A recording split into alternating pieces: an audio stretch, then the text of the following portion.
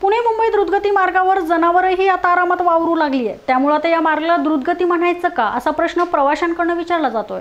द्रुतगतीवरील यंत्रणा अप्रत्यक्षपणे प्रवाशांच्या जीवाशीच खेळतीये। द्रुतगतीवरील वाहन प्रति तासास 120 किलोमीटरच्या वेगाने धावतात। अशातच म्हशी, गायी, शेळ्या, कुत्री जर मार्गावर आल्या तर चालक वाहनावर ताबाच ठेवू शकत नाही। परिणामी होणाऱ्या अपघातात प्रवाशांना जीवही गमवावा लागतोय। याआधी अज्ञात वाहनाच्या धडकेत बिबट्याचा मृत्यू झालाय, तर 2 वर्षापूर्वी चरायला सोडलेल्या म्हशी द्रुतगतीवर आल्याने एका शेतकऱ्यावर बेफिकिरीचा गुन्हा तळेगाव पोलिसात दाखल करण्यात आलाय। तरीही शेतकरी त्यांच्या जनावरांवर लक्ष देईनात, तर यंत्रणा ही साईटच्या जाळ्या बसवण्याकडे कानाडोळा करते। मात्र हा अक्षम्य हलगर्जीपणा प्रवाशांच्या जीवावर बेतणारा ठरतोय। मी बरेचदा मुंबई पुणे असा प्रवास करत असते, तेव्हा माझ्या लक्षात येतं की हायवेनी जाताना इकडनं बरीचशी जनावरं मोकाट सुटलेली असतात आणि रस्त्याच्या मध्ये अचानक जेव्हा येतात तर एक्सप्रेसवेचा अर्थच आहे की आपण स्पीडमध्ये गाडी चालवतो त्यावेळेला।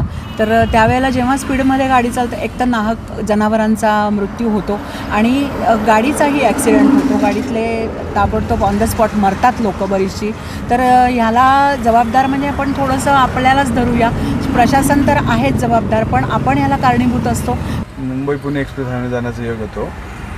जनावरं खूप त्या रस्त्यावरती येत असतात, परंतु माझी प्रशासनाला विनंती आहे की जे काय बॅरिकेशन्स आहेत ते बॅरिकेशन दुरुस्त करावेत आणि अशा प्रकारची जनावरं रस्त्यावर मोकाट जनावर येणार नाहीत याची काळजी खऱ्या अर्थानं या रोड सेफ्टी प्रशासनाने घेतली पाहिजेत।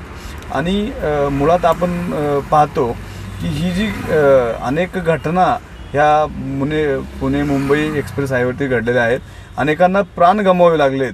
त्याच्यामुळं हा सुपर एक्सप्रेसवे आपण म्हणतो, परंतु त्याच्यावरती ज्या काय गोष्टींची काळजी घेण्याची गरज आहे ती प्रशासनाने घेतली नाही। याचा असा विषय की आपण रस्त्यावर जे गाडी चालवतो आम्ही, तर त्यावेळी जे गावातली जे जनावरे आहेत जे रस्त्यावर सरस फिरताना दिसतात, त्यामुळे अपघात घडू शकतात। त्यावरती शासनाने काहीतरी उपाययोजना केल्या पाहिजे।